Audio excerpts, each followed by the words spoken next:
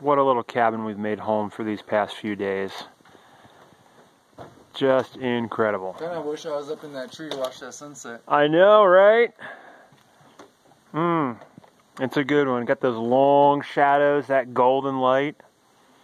Yeah, Kevin spent the night up in our yard tree today.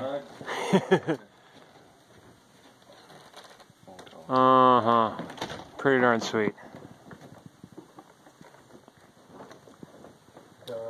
Got a couple little baby sequoias coming up right there. There's a fir in front, but the two tips you see up there, those are baby sequoias. I mean, this is a real baby. This little guy right here, I mean, tiny little thing, but cute.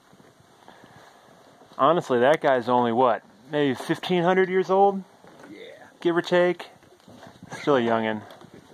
I can't thank you guys enough for helping me out here, man. You know, doing some good work with some great people. Man. Heck yeah. Heck yeah. Dog cock trap is the man. Oh, just, you know, due to the mustache. Tree cutter dog. Flying squirrel. Tree cloner dog. Tree cloner dog. Whoa. Is that a thing? I need to spend some time in the lab to earn that one. Just a little drive down that way is the Stagg, 5th largest tree by volume in the world. Well, it's giant sequoia and his friend the Waterfall. Just a short hike from that.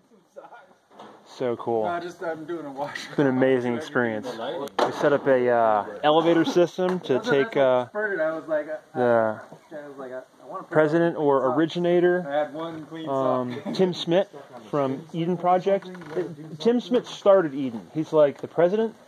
One of them. One of the presidents. Founder. Or founder. That's what we're looking for. I'm sorry, Sir Tim Smith. And two of the other executives from the board. Took them up on an elevator on Monday. Had CBS News out here on Wednesday. Man, we tripped them out. We tripped them out good. Such an amazing experience.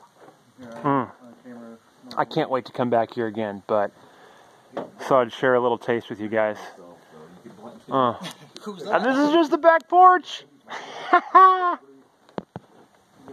If you guys ever get a chance to come out here to see these things, you've got to. You've got to. Spare no expense. Come see them. Come with an organized group if you want to climb. You know, get permission, proper permission. Even better, volunteer with the project. You know.